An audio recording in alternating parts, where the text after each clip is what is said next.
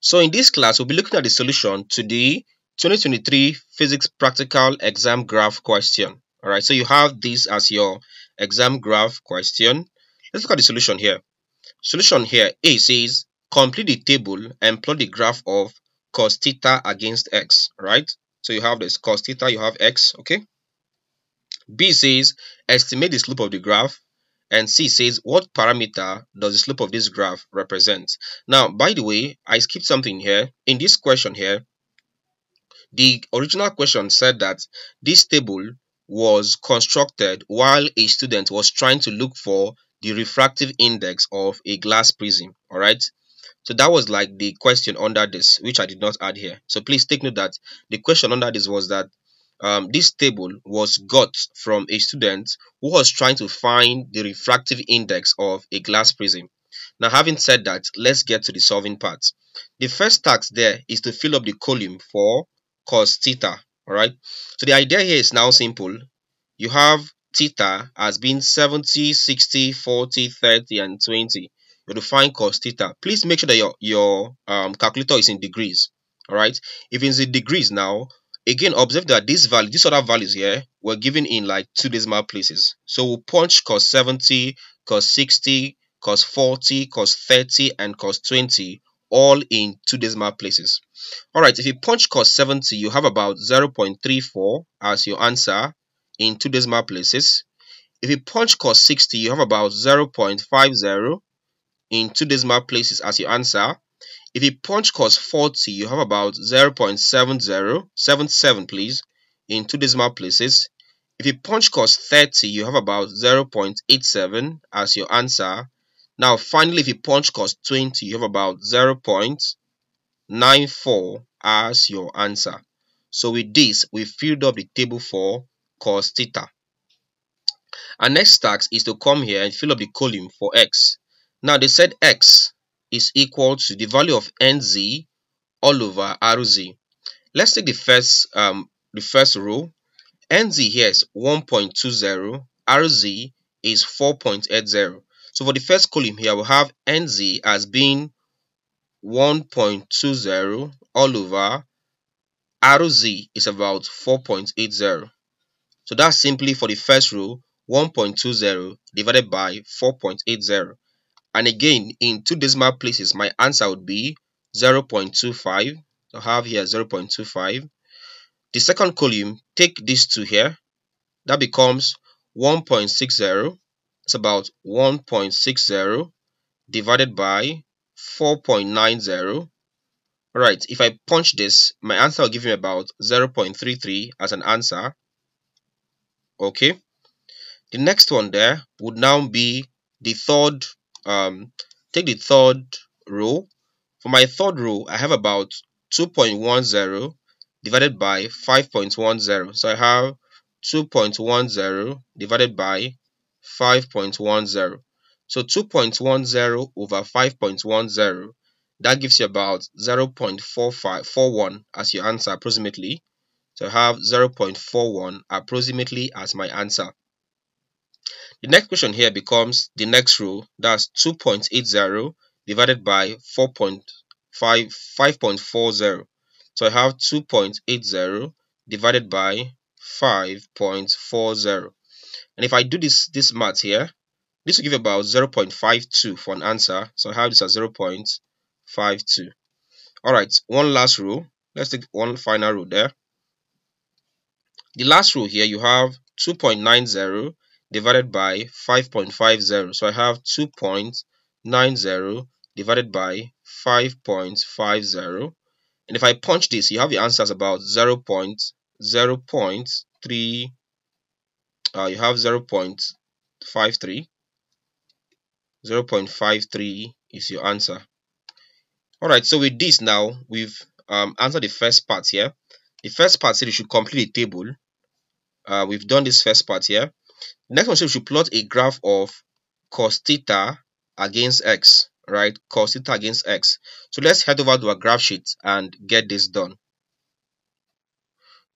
Alright, so basically this is my graph sheet here. So we have this. I've already plotted this, of course, you can see this. Your task for every graph is to get out your title and your scale. All right. So what's my title? What's my scale? For this graph here, my title here will be the graph of cos theta against what there? X. Observe that cos theta does not have any SI unit, so I did not add it there. X also does not have any SI unit, so I also did not add it there. Cos theta will be on the vertical axis, while X will be on the horizontal axis. Alright, so with this, I've gotten the title of my graph. What about the scale? What is the scale of my own graph? Now, note that when it comes to picking scale, pick the scale that will be suitable for your own graph, right? The scale will differ depending on the size and the kind of graph you're using, all right? But for this, how do you scale this? So let's look at the scale used. For the scale used in mine, how do I call this? Now, don't forget that if you're picking scale, let's start with the cos theta axis. That's the vertical axis here.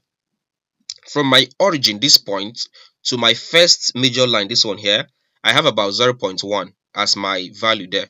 So what I will say is this. I will say, let's 1 unit. All right. By 1 unit, I mean from the very origin, that's this part here, from the origin to my first major line is called 1 unit.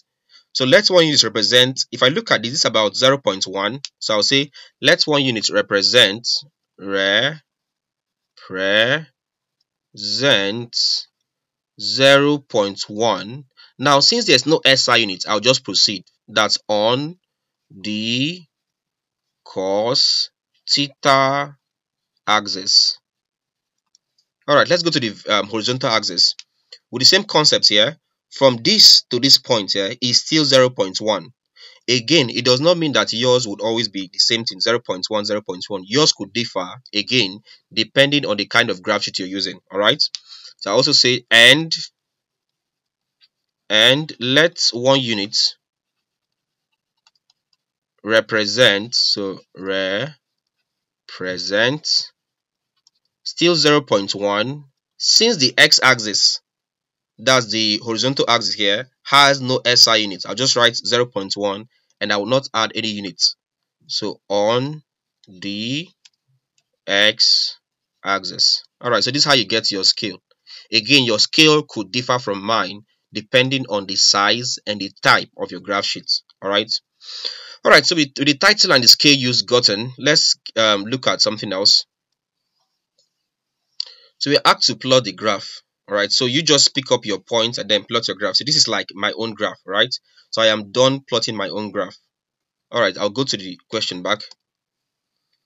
Alright, so A says complete the table and plot the graph of cos theta against x. So cos theta will be on your vertical axis and x on your horizontal axis. So this one is check. I'm done with this. Let's come to the B part. B part says estimate the slope of the graph. Let's get the slope of the graph.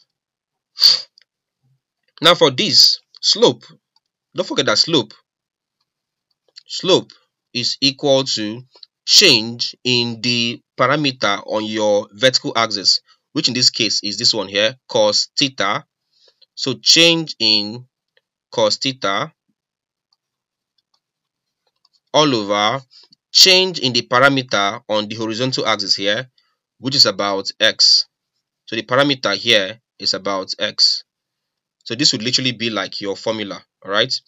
Change in cos theta all over change in x. So let me clean this a bit. So slope, excuse me.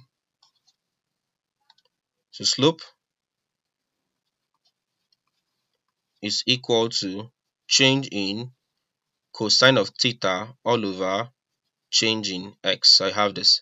And if I should put this, all right, it becomes cos theta 2, right, minus cos theta 1. Just like when you do y2 minus y1, the same concept. All divided by, here I will now have x2 minus x1. All right, so now when it comes to picking up the points, it's easier for you. For this one here, I use my line of best fit. Okay, so when you're drawing this, use your line of best fit. And we said when it comes to picking value, you look for that point, just like you have this. Let's say the line goes this way, like this. Let's say it goes this way, like this, somewhere like this, right? Where you have this kind of points, something like here, where you have the vertical line like this, the horizontal line like this, and then the line going this way in between them. that's where you pick as your point, right? But for mine, I don't really have this here, so I'll just have to improvise. Now improvising means I'll just take, since this one here, if I use my line of best fit, observe that some of the points lie outside the line. But then if I look at this carefully, you see that this particular point is inside the line. So I'll just take this as one point instead. All right, I'm improvising. I've already told you what to do. So y2 becomes, from here, you trace this one here, trace this downward here, trace that point downwards. Okay. Also trace this here to your left. You have this. Okay. For this other point too, I'll just come here, also improvise here. I've told you how to pick your points. So I'll just come here, choose this point here, and take it down as one point, and then this. Alright, so with this, you can now draw this line like this here, and then this one here. Right. So what you have here is called your cos theta 2. This is cos theta 2 value. What you have here is cos theta 1 value. What you have here is your x2. This point here is your x2 value. What you have here is your x1 value. Alright. So let's see. What's cos theta 2? Cos theta 2 is about 0. If you check this point here, that's about 0.94. So 0.94 minus cos theta 1, which is this point here, is about 0. Alright, so for cos theta 1, you'd have this point here. That's where this line cuts the axis here. This value is about 0.30. That's where it cuts there. Okay. Next up, let's look at the x2. X2 will be this point here, where this line cuts the horizontal axis. This point here, for me, that's about 0.53 minus x1 becomes this point here. This is my x1 value, and the x1 value here is about, from what I have, is about 0.22. So I have 0.22. Alright, I'll just go straight to getting the final answer, right? So I'll just point 0.94 minus 0.30 all divided by 0.53 minus 0.22. If I punch this, my final answer is 2.06, approximately to 2 decimal places. Alright, for this there's no SI unit because both numerator and denominator does not have an SI unit. So I have that the slope of this graph is about 2.06. So back to this. So for the B part, we're asked to evaluate or estimate the slope of the graph. That's about 2.06. No SI units. C part says, what parameter does the slope of the graph represent? Now, remember that earlier I said that for this question here, we said we got this particular table because a student was trying to calculate the refractive index of a prism or a glass prism. So that means that the parameter, so hence, what parameter does the slope of this graph represent? The answer is the refractive index. The refractive index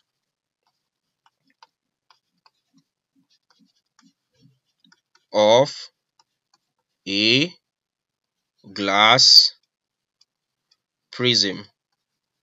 So that's the parameter that the slope represents. Now what we know is that the refractive index of a glass prism is a constant whose value is about 1.5. So I should have, if this was correct, mine should be about 1.50 as your answer, or something close to this. But you having 2.06 simply means that the student made an error while doing the calculation or while doing the experiment. That's why you have this kind of value that is very far from 1.50. All right, so that means this student actually has or had an error while doing the experiment. So they could also ask in the D part, they say, is the value correct, or why do you think the value is not correct? The answer would be simple. I don't think that the value is correct simply because the refractive index of a glass prism is about 1.50, but the student had about 2.06, meaning that there's an error in the experiment. All right, that's what you would say. All right, so before we go, let me inform you that we have a complete physics practical revision course on my website. All right, www.jonaimani.com/courses, and you get a video lesson on physics practical, everything you need to know about the physics practical from the optics to refractive index and all of those, right? I've explained all of those as well as solved past questions for different years on the physics practical revision course. All right, so visit www.jonaimani.com/courses and then you can order for the practical physics revision class. All right. Okay then, please, if you enjoyed this video, remember, always hit the like button. Please don't forget, smash the like button. All right, leave a comment. Tell us if you enjoyed this video. All right, if it's your first time, please don't forget to subscribe. Also, if you get to subscribe, please hit that subscribe button. All right, it helps us to grow. And finally, please share this video to your friends, all right, your colleagues. Share to your department WhatsApp group so that they can also learn. Thank you and see you in the next class.